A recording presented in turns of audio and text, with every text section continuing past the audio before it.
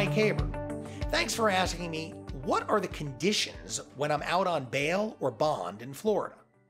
Florida Statute 903.047 lays out the standard conditions of pretrial release. They apply equally and across the board to anyone and everyone who gets released from custody pending further criminal court prosecution. There are only 3 standard conditions, and they're pretty simple. You've got to 1. Refrain from any criminal activity of any kind. 2. If a no-contact order is issued, then you must refrain from any contact of any type with the subject of the no-contact order, be it a place or a person. And 3, you've got to comply with all conditions of pretrial release.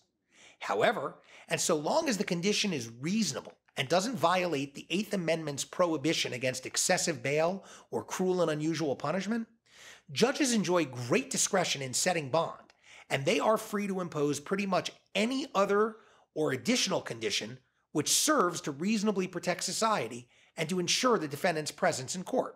For instance, a curfew, geographic restrictions, GPS monitoring, a SCRAM bracelet, a no drink or a no drive order. These would all be perfectly legitimate restrictions depending upon the case and the client. In addition, anyone who's on any form of pretrial release in Florida is also and always subject to both being commanded to report at any time as well as for random urinalysis. So if you're either out on bond or if you're released to pretrial services, you'd be very foolish to risk that freedom by taking unauthorized trips or using unauthorized controlled substances. That said, I thank you for your question. I appreciate your having asked it, and I invite you to ask me more. Please remember that at HaberPA, it's all about reasonable doubt. And if you like this video, then please subscribe to our YouTube channel. We'll be putting out more soon.